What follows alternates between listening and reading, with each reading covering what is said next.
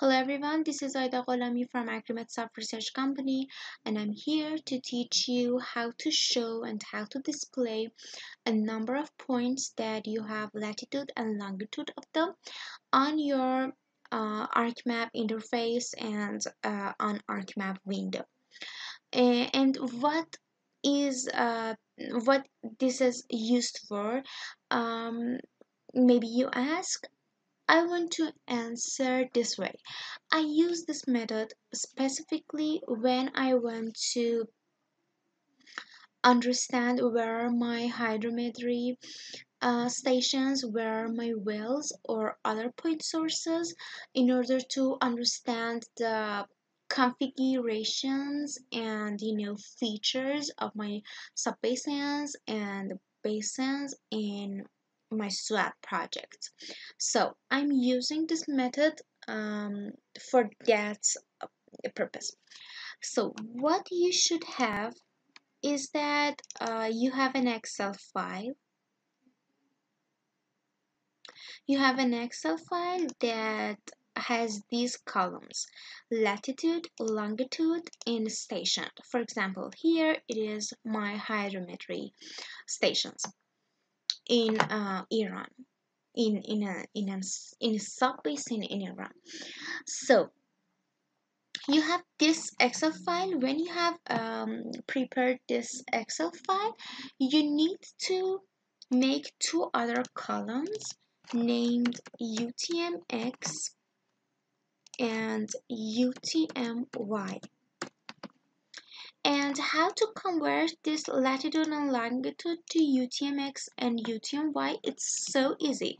You just need to search it, latitude and longitude conversion to UTM, and click on the first link, and there you go. You just want to select map datum, which is, for my case, it's WGS 84, and latitude is, for example, this one, and longitude is this one, and you convert it, and here you can find it.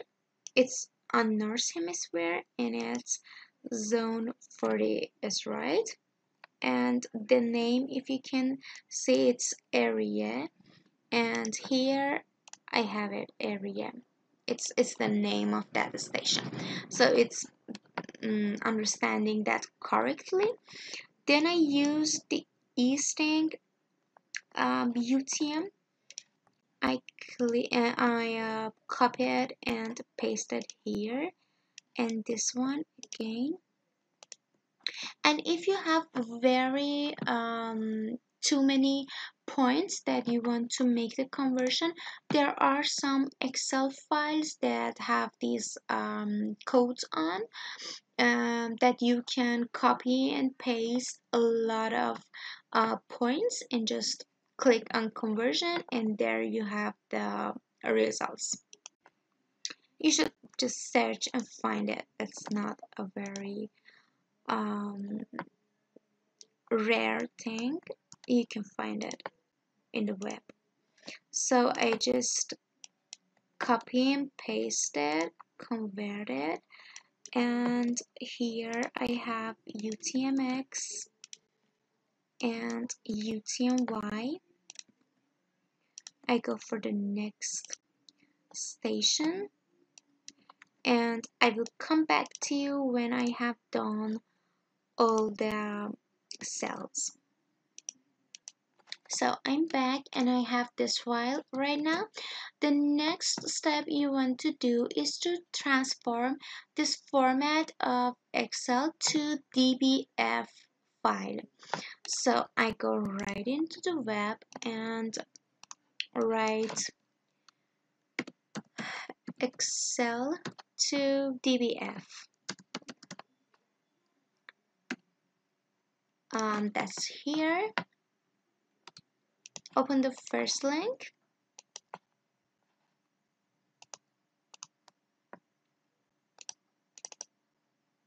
You have it right there, okay? And it says choose file to convert to DBF.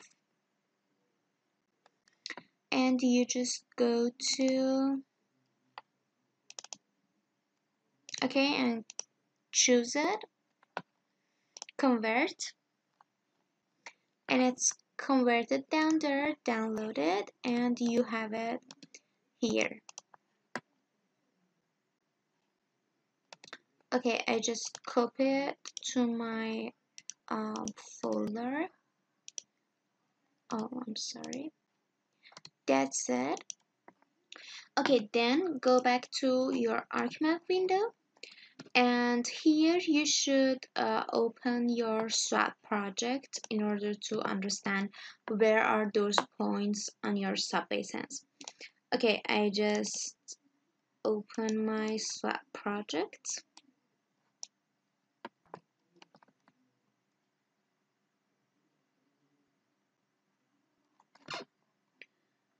Then you should open the DBF file format that you've just prepared. Edit.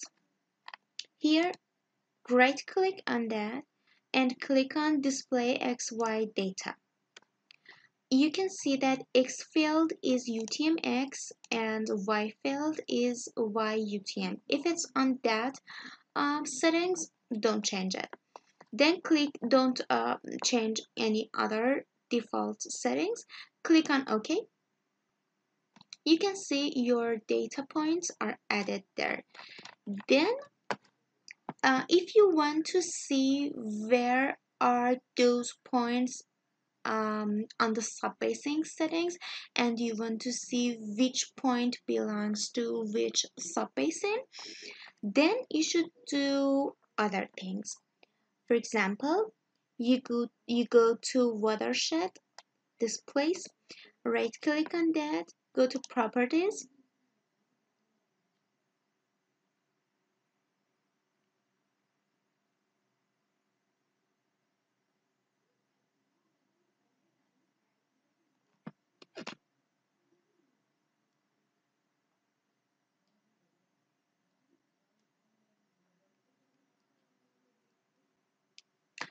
um,